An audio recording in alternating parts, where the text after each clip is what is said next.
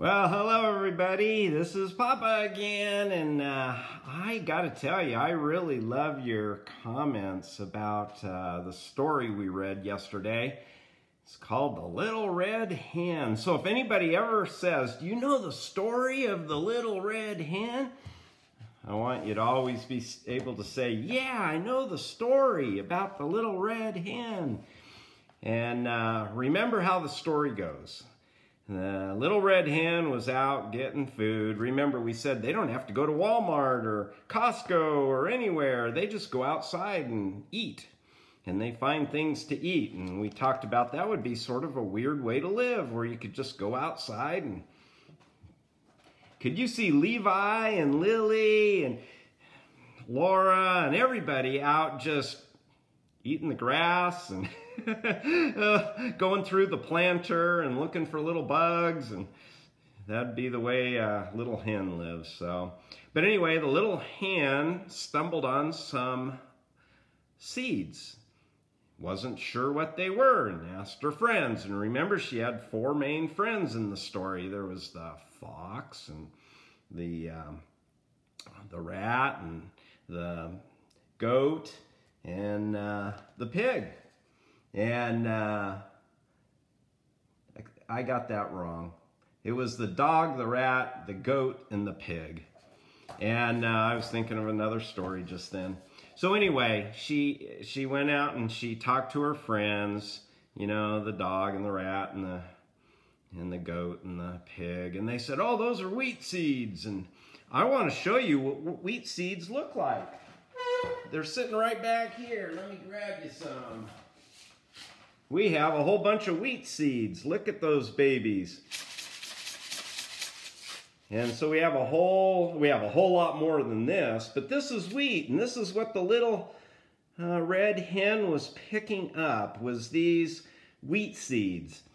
Now, each one of these seeds, if you can plant it, can turn into thousands of more wheat seeds. So you just need each year to save a few, and you can replant them, and they make a whole bunch. And so, so she took those, and she ended up planting them. But before that, she asked, does anybody want to help me?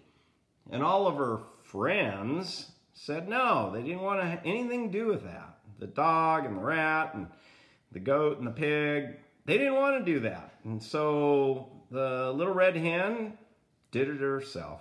She went out and she dug up the dirt and put in the seeds and put the dirt back and watered them. And so that was some work. But then after a while, the seeds grew like they do, and they turned into these big grass with all these stalks of new wheat on them. And it was time to cut that, sort of like mowing the grass. And she asked if any of her friends wanted to help, and they all said no. And so she did it all herself.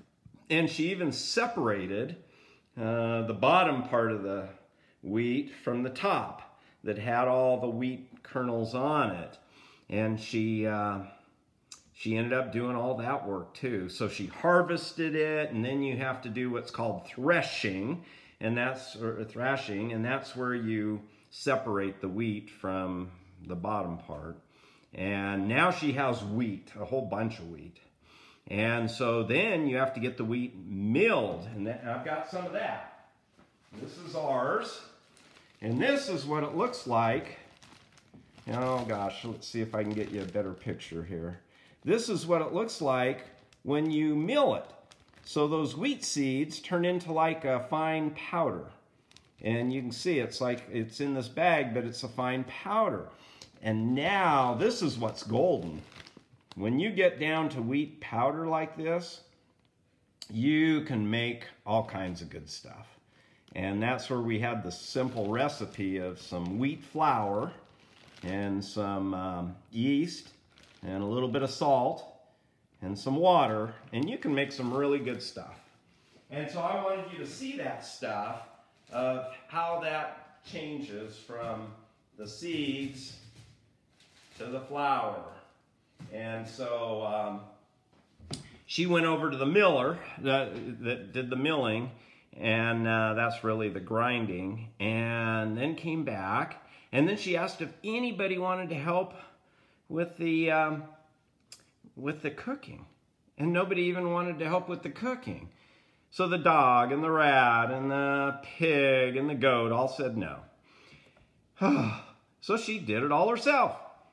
But then when it came out of the oven, it was really good, and it smells like incredible. And then she was asking, and that's where we go back to the story. They were all outside because they could smell. Look at that. There's the rat and the dog and the goat and the pig, and they could all smell what the little red hen was doing. And she was saying, I know who's going to eat this bread. And all of her friends said, well, I'll eat the bread, and I'll eat the bread. So the dog and the rat and the goat and the pig all said, I'll eat it. I'll help you. I'll eat it. So the question is, what happened in the story? And some of you have read the story, but it's a really interesting story to think about. And they all said they wanted to eat it. And guess what the little red hen said? The little red hen said in the story, oh, no, you won't. You did not help me plant the seeds. You did not help me grow the seeds. You did not help me thresh the wheat. You didn't help me take all that wheat over to the miller. And you didn't help me bake it. And so they're all her friends, or look at the friends. They're like, oh, wait, you're saying we can't eat the bread? And she said, no, you can't. And then she said, my chicks and I will eat it. And she set the table for herself and her family, cut the warm, soft bread. And I got to tell you, that bread had to smell so good. And I bet her friends were a little bit sad, because bread, when it first comes out of the oven, is really good. So she got it all out, and she spread some of that berry jam on it, and they each had some bread, and it was so good. And there they are, enjoying what they had worked for. And so I asked you to think about how the story would end, and that is how the story ends, with the little red hen saying, no, no, no. So finally, the little red hen got to say no, no, no, because up to then, all her friends were saying no, no, no. And now the little red hen said, when they said they wanted it, after she had done all the work, she said, no, no, no. It's going to be for me and my little babies, and we're going to enjoy it. And they did. So that's the story of the little red hen. And it's sort of a famous story, and now you know the story. And so sometimes I think, what would I do? I'm not even sure what I would have done. On one hand, I might have given them a little bit and said, maybe in the future when I do it again, you'll help a lot. And then you can get more. But, you know, the little red hen did all the work, and it doesn't seem fair that her friends should get the bread. You know, it just doesn't seem fair. And so, but I don't know. Sometimes we think about, what would Jesus Christ do? You know, Jesus Christ loved everybody, and I'm not sure. Nobody asked him what he'd do with the little red hen story. And I don't know if he'd give them a little bit to try to encourage them to start being better friends and really helping and learning that in life, one of the reasons we came here is to learn to work and to help and to serve and to be nice to others. And maybe that's a way to teach them a little bit to want to do that. But the way the actual story ends is that the little red hen said, no, no, no. You're not going to get the the bread because I did all the work and you refused to do it. And that makes a lot of sense. And I appreciate Lily and Levi and Laura, you sharing what you thought as well. I just, you know, it's a good story.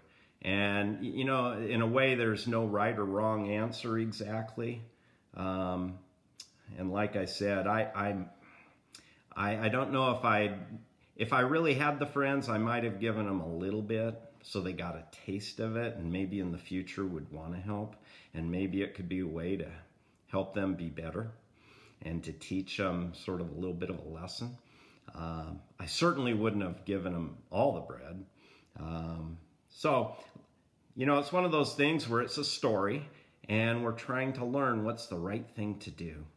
And, you know, we don't know how good of friends they really were and what their relationships were. And so those are just some of the things I thought about. But I also wanted you to see, you know, what the wheat looked like. And, you know, and this is real wheat. This is the real stuff right there.